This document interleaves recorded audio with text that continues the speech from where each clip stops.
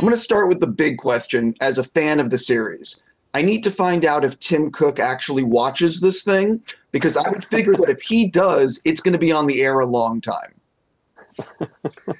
I've heard that he is a fan of the show. Apple has been really supportive of the show in so many ways. And yeah, hopefully we can be on for a long time. Yes, I need that to happen. So you guys, after season 1, you get picked up for season 2. I'm curious, at that moment, how much are you starting to think about, okay, we better figure out a 5-year plan, or did you already have that prior to season 1? Actually, one of the earliest conversations we had, Matt, me, and Ron, we discussed a plan moving forward decades in terms of what the timeline of the show would look like from this moment of the Russians landing on the moon first. So we're prepared to take the story far into the future. And I think the exciting thing of the season 2 and now a pickup for season 3 is it really allows us to kind of jump forward in time and show how the impact this kind of change really had on history. Well, something that I'm curious about is you guys are dealing with the changing decades. And with season 2, we move into the early 80s. If the show continues, is there going to be a point where you see yourself sort of like starting almost with a whole new cast? Because, people can only get so old and be participants in the NASA program. I mean, in terms of the characters, there will be characters that phase in and out of the show. It's just the nature of our show is that, otherwise by season 6, we'll have a bunch of 130-year-old astronauts. So we're constantly introducing new characters, but I do think we have a plan where, to Ben's reference about our sort of very early discussions about the full scope of the show, there are characters that will go through the whole way and some that won't. So it's sort of a mixture of all of the above. Yeah, and it's not just new characters; it's also recasting characters who are kids in earlier. The kids in season 1, we recast them as. So there's a mix and match, but also I have to say that the technology now and the makeup effects that are available to us is insane. Like you can really do a lot in terms of aging, and we did a lot even with season 2 in terms of the 10-year jump, as you saw, in terms of those changes. So I think. We look at how people change, and I think that informs us. But yeah, depending on how long the show goes, that will definitely come into question at some point. Have you already thought about what season would introduce a starship? That's we're still figuring that one out. We're still we're not sure, but we're headed that way. We're definitely headed towards. It's so funny. It's like seeing the news now of all the things that are happening in the real space programs and with SpaceX and with what NASA's doing, and now there's all these countries sending unmanned missions to Mars, and it's so fun to see things we talk about in the room unfolding in real life now. I think it's so.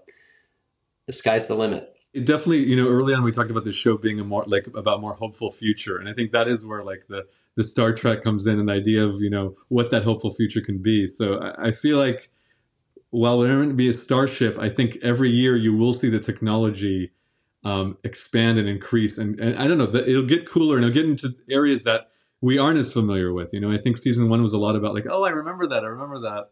Season 2 starts to be like, wait, I remember that, but that looks a little different. So it starts to evolve, and I think by season 3 it'll just be a lot more stuff we're not familiar with at all. The Sea Dragon, I think, is a great example of something that it was an idea conceived in history. I mean, there were blueprints for it and everything, but it was never created.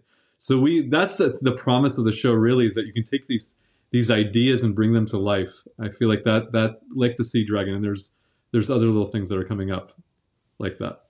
I get it. One of the things that I want to talk specifics, but I can't. One of the things about this series is that there's a lot of characters, and there are so many places where you could spend the entire season just with the general and dealing with the Pentagon or the military aspect, or there's so many places you can spend time. What is it like in the writer's room trying to figure out, we have all this huge canvas, where do we want to play? It's exhausting. it's there's a lot to keep track of, and it's one of the things I love most about the show is the breadth of the characters and the different stories we get to tell. But we also have to be very economical with our storytelling and how we present those moments, and finding, even if a character isn't really featured in an episode, finding a moment to give them a way to move their story forward. And then, certain episodes will focus more on that character. So it's really, we talk about it kind of as a symphony, where in different parts of the symphony, different instruments rise to the fore, and then they'll go in the background, but they're still a part of the piece of music. Obviously, you guys know I'm a fan. I know you got picked up for season 3. Where are you in the writing process of season 3 right now?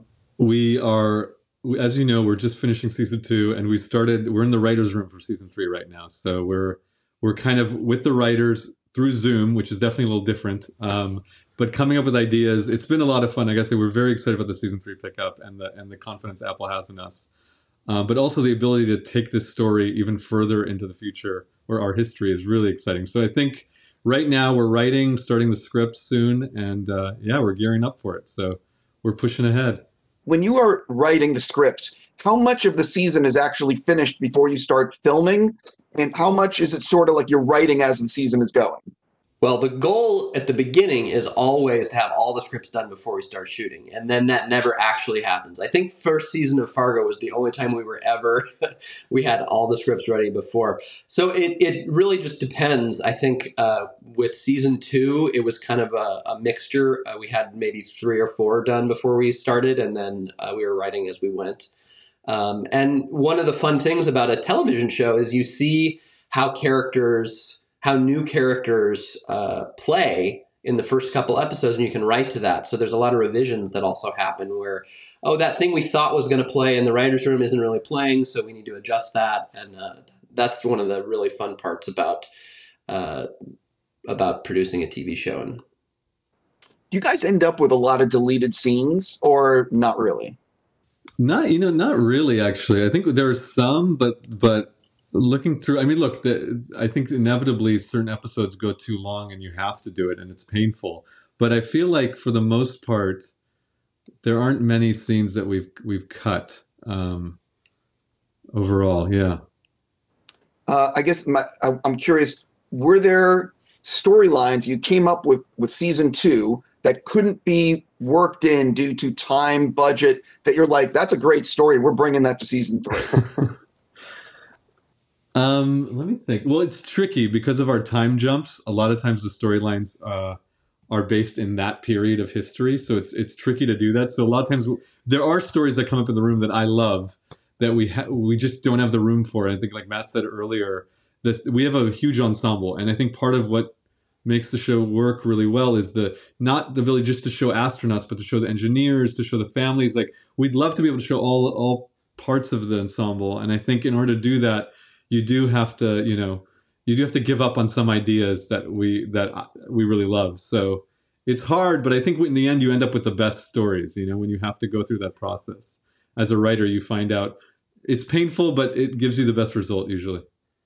And to add to that, while it's not necessarily like storylines, I do think sometimes there's scenes. Like, there's definitely a few awesome death scenes we've come up with over the last couple of years that we wound up being like, maybe we shouldn't kill off that character at this point, and then we couldn't use that death scene. But there's still, it was fun to have those in our heads at some point.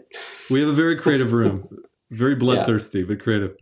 It's my last question for you, because I think I'm going to be out of time. With season 2, the big set that you got to add was the Jamestown set, which is incredible. It seems like every season of a TV show you get to build one new set. Have you already thought about what that new set might be on season 3? Oh yeah. Can't say much more than that, but we definitely, I mean, what's funny about our shows, because we jump so much in time, we actually, we build a lot more new sets every year than a regular show. And we retire a lot of sets. So it's definitely, there's going to be a lot of fun new stuff in season 2 and in season 3. Yeah, I mean, the show gets bigger and bigger every year, really. I mean, the nature of this is the more you go into the alt history, the more you go into science fiction. And so, yeah, like Matt said, we have to, it's a reset every year, but it's exciting. You know, the challenge is, you know, we're going to have something big that you haven't seen before every season of the show. So, yeah, it's coming. I wish I could say more, but it's, you know, it's. I get it. I'm just going to say, as soon as you finish 9 and 10, please send. And listen, have a fantastic afternoon. Thanks for the great work. Thanks, man. Good to see you.